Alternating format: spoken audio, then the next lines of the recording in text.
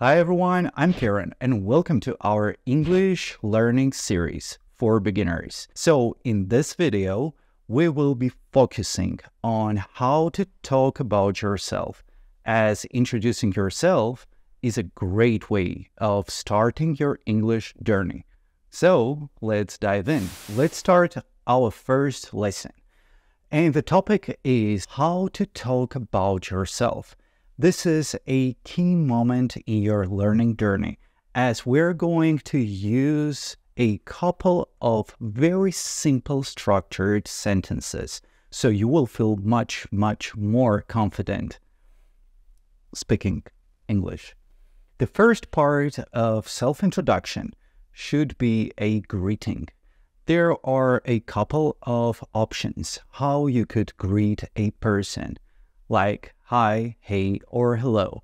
It depends on how formal or informal you want to look. Next one is providing your name. Let's say, I am Karen, or my name is Karen. Next one is your age, telling a person your age. You could say, I am 30. So this is very important. You couldn't say just I 30. You need to say I am 30. I am in your actual age. Next one is your location. So originally, where are you from? I am from Armenia. I am from Brazil. The profession, the thing that you are doing. For example, you could say, I am a teacher, like me. And also, this is very much important part. You should always use a or an, depending on the next word that comes. I am a teacher. I am a doctor. I am an engineer.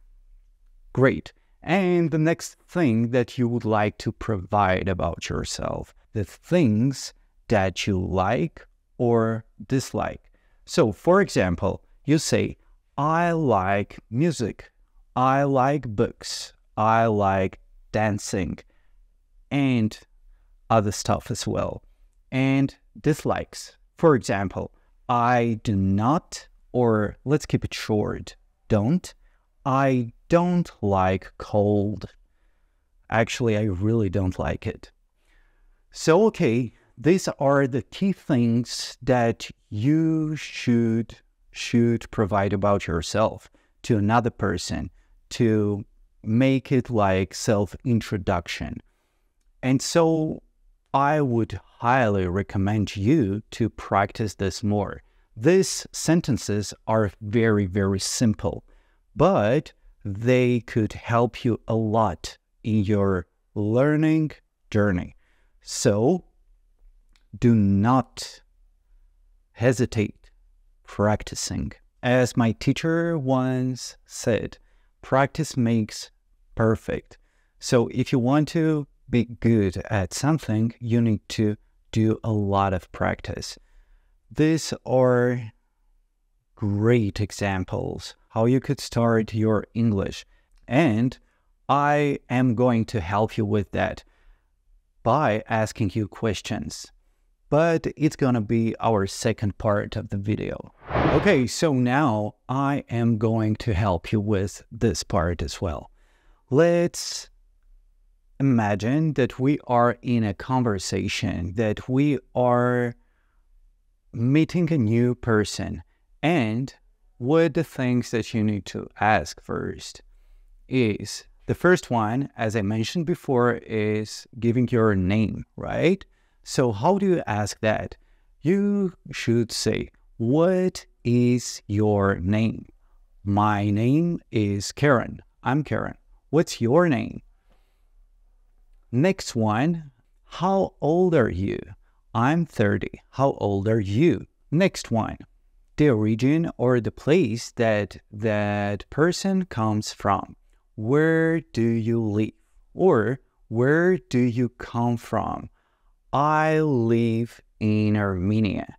I am from, let's say, Paris. Next one is the profession, right?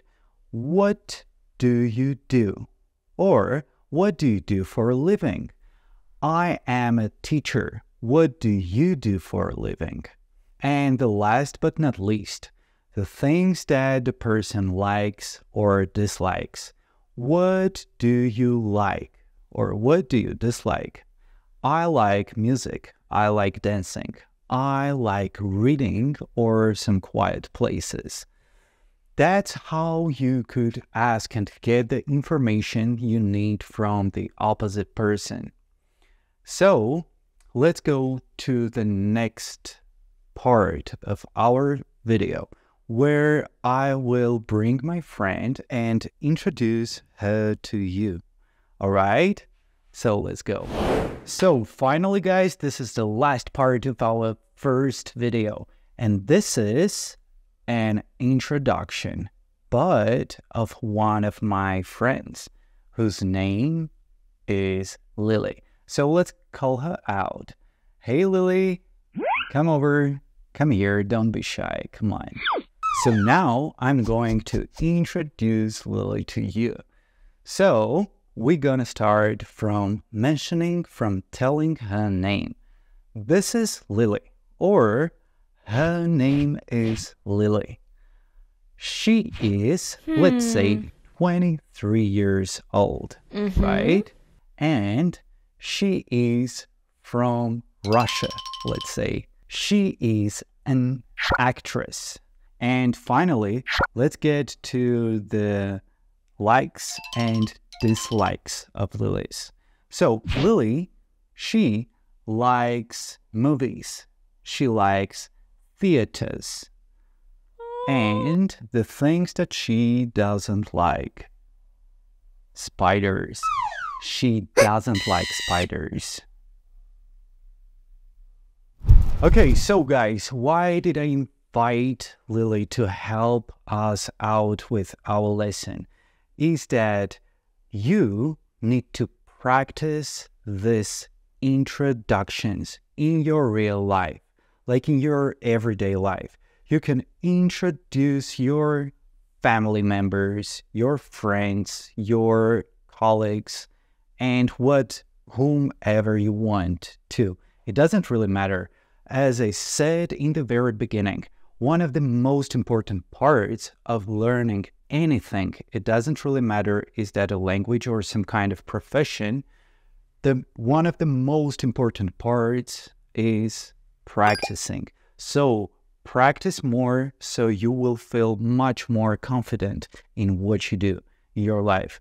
And congratulations on completing our first video.